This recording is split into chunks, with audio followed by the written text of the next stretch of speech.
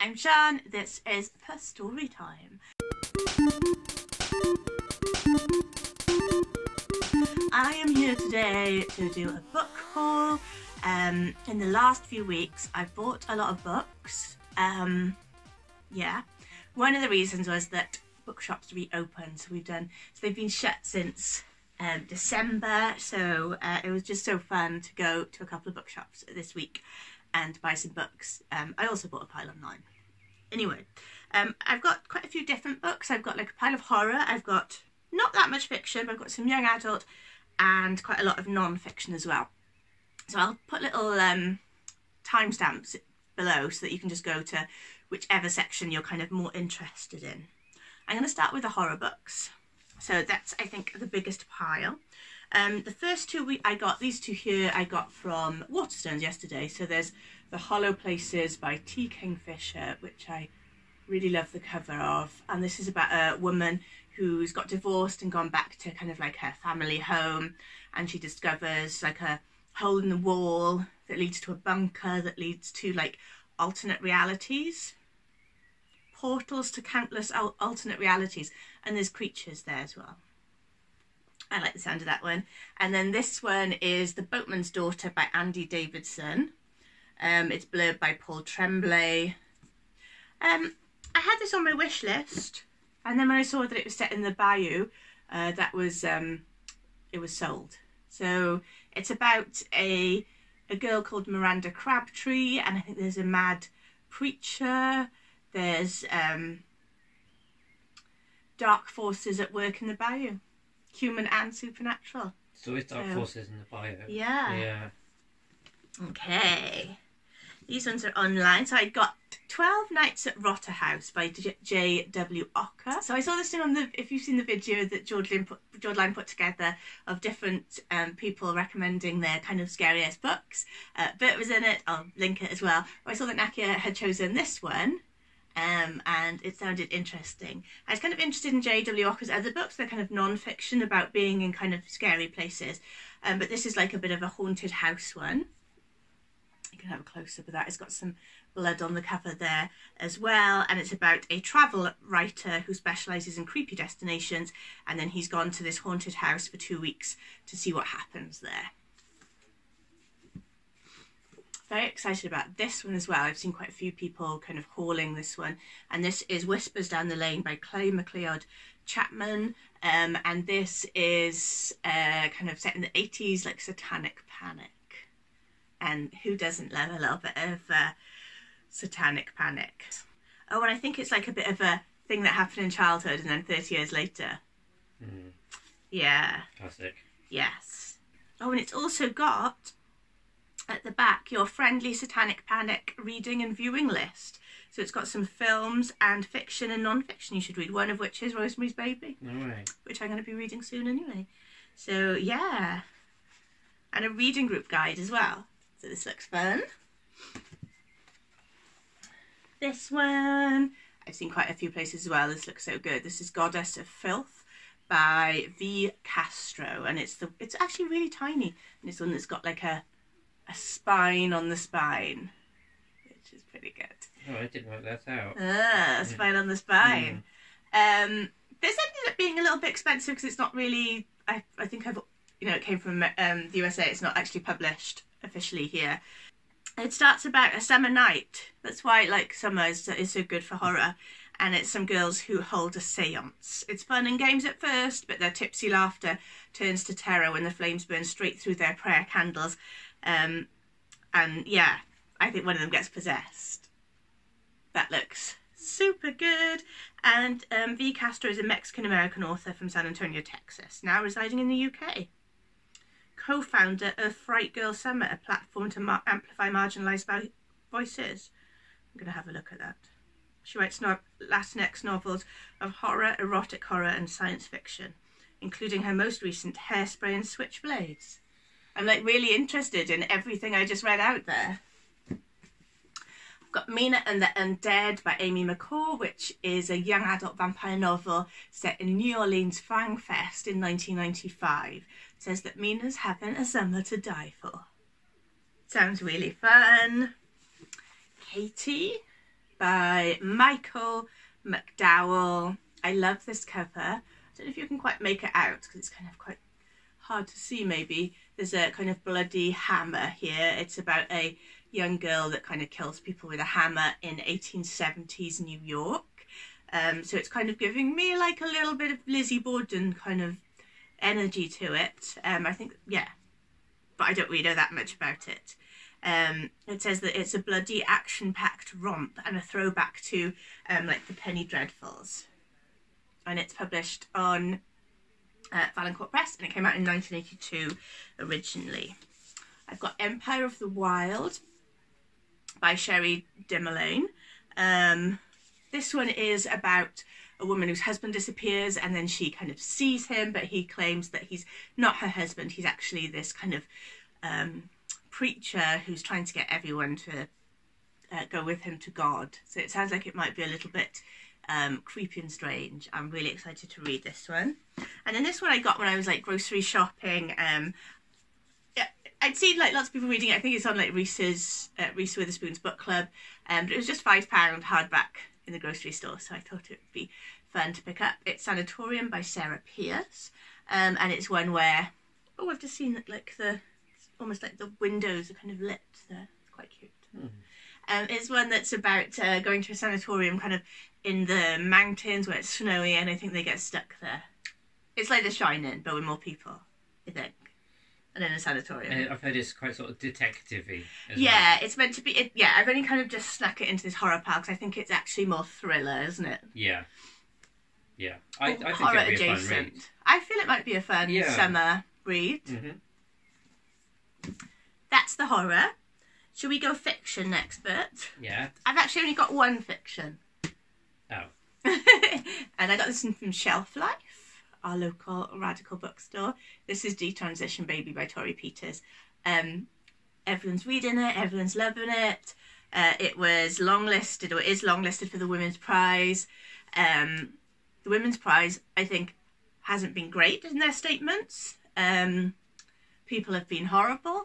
So we thought we wanted to buy it to support Torrey Peters. We wanted to read it anyway. I much prefer the US cover to this. I don't really like this cover. What do you think? Yeah, it doesn't really give anything away, does it? No. Carmen Maria Machado says, so good, I want to scream. As an aside, I've been listening to a podcast by Michelle T, which is amazing, called Your Magic. It's all about magic, but she has like celebrity guests on there. I listened to one yesterday where she had Phoebe Bridgers on there talking about her witchiness. But Phoebe Bridgers talked about Carmen Maria Machado in it as well. But anyway, I recommend that podcast if you haven't listened to it. It's really good. Young adult. I've got 2 young adult books. I have got Bruised by Tanya Boteju. There we go. I love the colours. I saw this on Sage's channel. I think they did like a books to look out for, or books coming out soon at the sort of a little bit earlier on in the year. And then I recently seen Andrea read it and really loved it. So I'm very excited to read it. Are they kind of like a roller derby team? Yeah, they are. I think it's gonna be good. It's immersive. Daya immersing herself in the world of roller derby, the more she realises it's not the physical pain fest she was hoping for. Her rough and tumble teammates and their fans push her limits in ways she never imagined, bringing big truths about love, loss, strength and healing. I think it's going to be great. Mm-hmm. Yay! I don't think I've hauled this one already. This is These Witches Don't Burn by Isabel Sterling. It's like a witchy young adult book. Set in Salem, Massachusetts. It's been around for a little while. I think it's had like mixed reviews maybe. I'm doing some weird movement of the book. There you go. That looks fun. Next is non-fiction. So non-fiction is also a massive pile. I have got Radiant Rest by Tracee Stanley. This is a yoga book. It's about yoga nidra for deep relaxation and awakened clarity. If you don't know yoga nidra, it's kind of like a yoga sleep.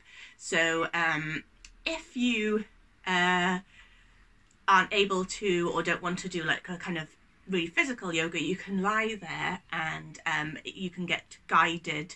It's like almost like a guided relaxation. It's called Yoga Nidra, and yeah, it's really lovely. So it's a book about that. I've got a couple of books which are for like disability readathon for this month. And I've just started reading this one today. This is Disfigured on Fairy Tales, Disability and Making Space by Amanda Leduc.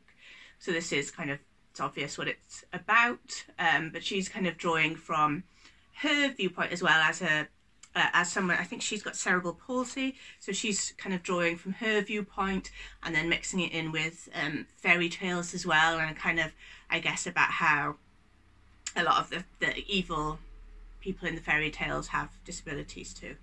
So I've just started it and I think it's going to be great, and I love the cover. Disability Visibility by Alice Wong.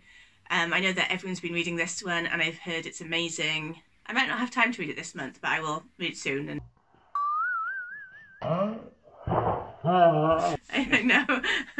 know that I'm going to like it as well. It was also the book choice for Sage's Patreon book club, I think last month, and I didn't get around to buying it then because it was out of stock here. And it's a collection of different essays from different people with disabilities and chronic illnesses.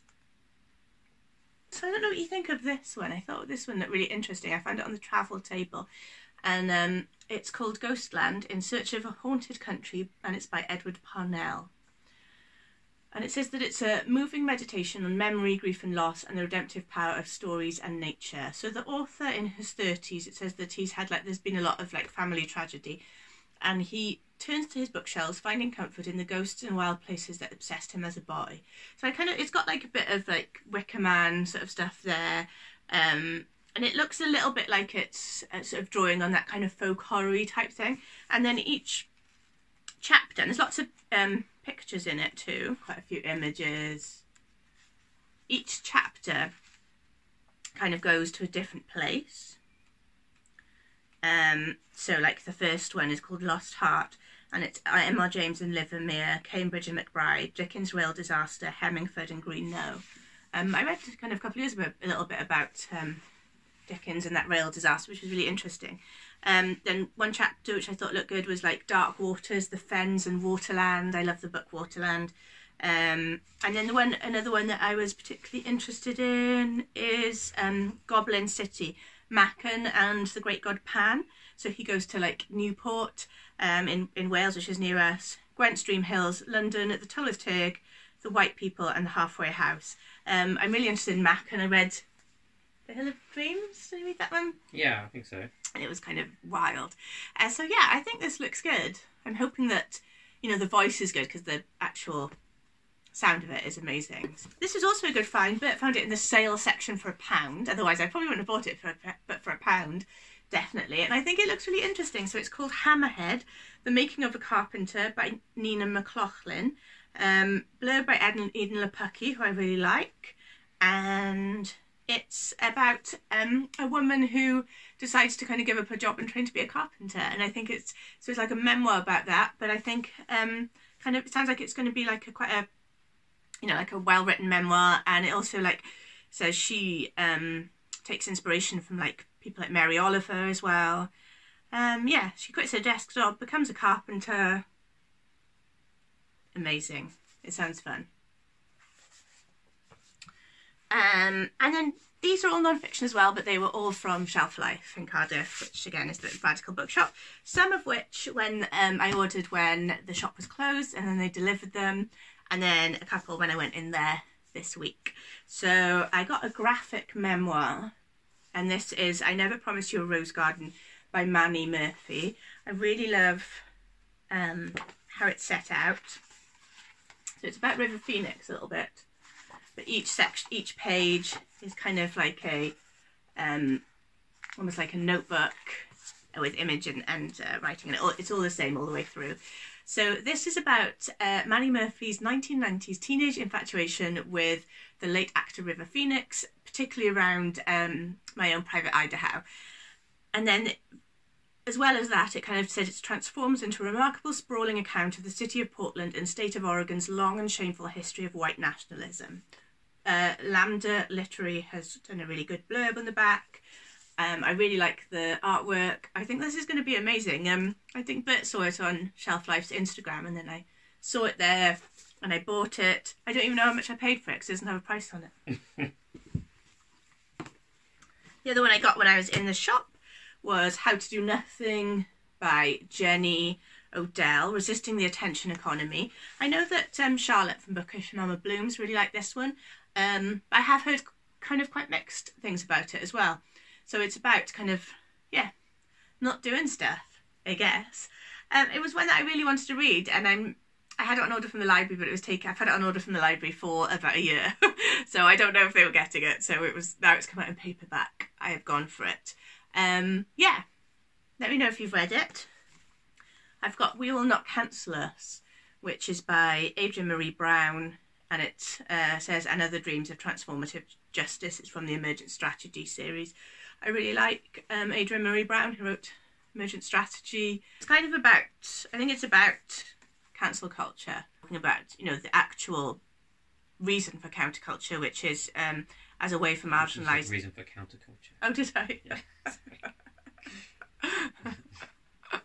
The reason for cancel culture, not counterculture. Cancel culture is originated as a way for marginalised and disempowered people to address harm and take down powerful abusers, often with help of social media. It's seen by some as having gone too far, but what is too far when you're talking about imbalances of power and patterns of harm? So it's just like a little book, but I think it's going to be great. I've got Close to the Knives by David Wojnarowicz. How do I say his name? Wojnarowicz. Yeah. So he, I put a picture of this on Instagram, and so many people said how much they loved this book. He was an artist who died from AIDS. It's got an intro by Olivia Laing, and I'm wondering if that's why it's sort of been, I feel it's been reprinted because Olivia Laing talked about him in Lonely City. So it was originally published in 1991, and this is from 2016. He apparently wrote 6 books. His artwork is in lots of collections, and he died from AIDS in 1982. But he attained national prominence as a writer and advocate for AIDS awareness. So, yes, I've heard it's great. I'm really excited to read it. I've kind of had a little look at the text, and it kind of seems like a really great voice as well. And I really like, you know, I'm just really interested in his artwork too. So that's that one. I love this cover and the title and the font, everything about it. And it's No Modernism Without Lesbians by Diana Suarmi. And this is about Sylvia Beach, mainly about Sylvia Beach, Natalie Barney, Breyer and Gertrude Stein. And about how they were like kind of movers and shakers of the kind of modernist movement, and I guess we're all lesbians. I think this one sounds great. So a trailblazing publisher, patron of artists, a society hostess, a groundbreaking writer, all women who loved women, who rejected the patriarchy and made lives of their own, forming a community around themselves in Paris in the first half of the 20th century. I think that sounds so good. It was a lot bigger than I thought it was going to be. Yeah, I love that green. I think this is Bert's favourite colour, other than brown. Yeah, definitely used to be, didn't it? Yeah, yeah. Bert loves a bit of Kelly green. Kelly green. And then my last book in this big haul is Wayward Lives, Beautiful Experiments by Saidiya Hartman. And this is intimate histories of riotous black girls, troublesome women and queer radicals. I've actually had this one sort of on my TBR, on my wish list for a long time, and it's kind of finally come out in this smaller paperback, and I saw that Shelf Life had it, so picked it up. And it's about these black women who were kind of like trailblazers, really. So it says that at the dawn of the 20th century, the first generation of black women born after emancipation wanted real freedom. So it's kind of said about like they were unrecognised avant-garde, and their pursuit of liberty forged the modern world. I've seen that Anna Marie has recently, she'd been reading it and has recently finished it and really liked it. Yeah, that's that one. That is all the books. It was a lot of books. Yeah. Let me know if you have any thoughts about any of these. Let me know if you think that was too many books or just the right amount. Bert's also going to do a haul. We were going to do it together, but there was just too much stuff. I've got so. just the right amount. You've got just the right amount. Do I have slightly too many? No, there's Okay. no such thing. There's no. Yeah. As I'm like surrounded in this like little cave of books. So that's it. Yeah. Hope you're having a good day. Let me know what's happening. See you soon. Bye.